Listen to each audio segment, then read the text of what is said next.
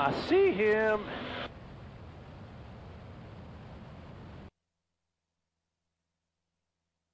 There he is.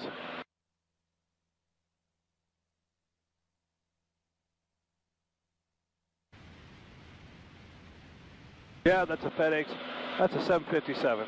Good visual patterns. 3109 traffic off your left wing, type unknown, application 1900 moving now westbound. FedEx 3109, roger that. We haven't been sighted. Localizer's coming in fine. He saw me.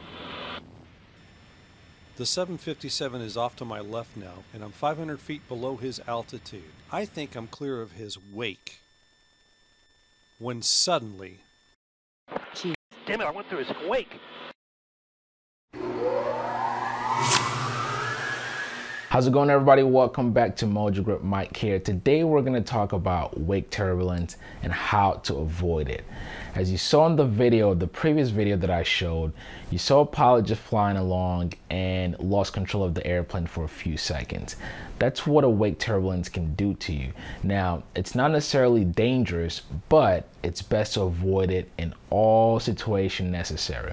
Now, wake turbulence is something that you will learn as a student pilot whenever you learn how to fly. Doesn't matter how long you've been flying, how many hours you have, or how much ratings you have, you are vulnerable to wake turbulence. It's really a matter of paying attention. So what is wake turbulence? Wake turbulence, the easiest way to explain it, it's energy that's left behind after an aircraft passes through. Okay, that's the easiest way I can explain it to my non-pilot friends. Now, to go into a little bit more detail, when you think of an aircraft, for that aircraft to be able to fly, you need wind over its wings, okay? And think of a scenario when an aircraft is taking off. This is the perfect scenario where you want to avoid wake turbulence, because on takeoff, this is when the airplane is using the most amount of power and also the highest angle of attack, because it's generating lift. And for that to happen, you have air flowing over its wings.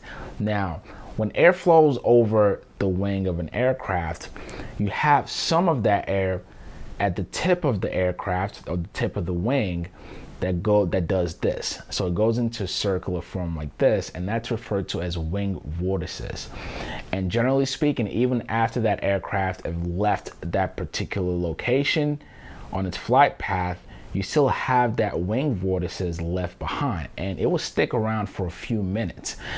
And when you have another aircraft try to fly through that same path, that vortices can cause some turbulence, and that's really what wake turbulence is. Now, wake turbulence is also dependent on the size and weight of that aircraft. Without boring you with all the scientific term, angle of attack, there's a direct correlation with the weight or how heavy the aircraft is and the amount of angle of attack. So this plays a factor also in wake turbulence. So when you have a heavier plane fly by or is taken off, you want to stay far away from that, because the heavier the plane, the more wing vortices, the more turbulent that situation can get. And if we focus more specifically on jets, think of mid-sized jets, jumbo jets, those two engines, those turbojet engines can really be a problem.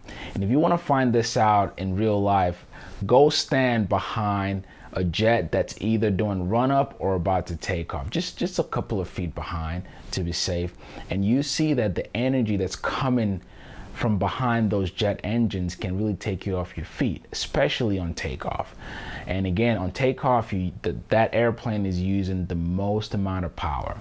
And so for smaller aircraft, if you're traveling behind a jet, you have to worry about two things. One, those wing vortices, but also the energy that's been left behind by those jet engines. They're called jet wash. And although the jet wash would dissolve much sooner than the wing vortices, you still have to be careful. Now, we only have to worry about wake turbulence with heavier jets, right? No. Just like with big jets, wake turbulence can also occur with smaller planes. Single engine airplanes, twin engine airplanes, even helicopters. And here's a perfect example. What you see in this video is a Black Hawk helicopter taking off. And it looks like a normal day. And you see this helicopter take off, go on its way, and you don't think anything of it. But pay attention. Some time later, you see a small piston engine try to land in the same path of that helicopter taking off. And this is what happened. You see the small aircraft lose control literally on top of the runway and crash that airplane. Now we can hope that all of the occupants of that aircraft is okay, but this is the danger of a wake turbulence. And two lessons we can take away from this video is, one, it's better for any type of emergency situation to happen when you have altitude. As you can see with this pilot in the small piston engine airplane, they thought they've already made their runway. They thought, I'm just gonna land the airplane and boom, look at what happens. Generally speaking, when you're that low to the ground or even a little bit higher, if you don't have much room between the aircraft and the ground, chances are if you lose control of that airplane, it's gonna crash because you don't have any room to make correction, which is exactly what happened here. The second lesson we can take away from this video is you never stop flying the airplane. This is something your instructor will grill into you as a student pilot. Oftentimes, and I can tell you from personal experience, when you're coming in to land, once you've made your runway, you feel this sense of relief. I'm done flying. I just need to power off and put this plane down as easy as possible. But even after you touch down, you're still flying the airplane. If you're still on an active runway, you're still flying the airplane. And the same goes for this aircraft that crash land in the path of the helicopter. What I imagine is the pilot may have thought, okay, I've made my runway. I just need to put the airplane down and go on my way. But you see, you never stop flying the airplane. And really this just has to do with paying attention. You see a bigger aircraft that's about to take off or flying through the same spot that you're about to fly through or touch down, the rule of thumb is you fly above that path to avoid turbulence, especially when you're low to the ground. And so really this is paying attention. As a pilot, you pay attention until you turn the engine off. Again, you may think once you land or when you're taxiing, accidents happen at any point of flight, and that includes when you're on the ground, when you're taxiing, accidents happen. And so you never stop flying the airplane until you get to your final destination and you take the ignition key out.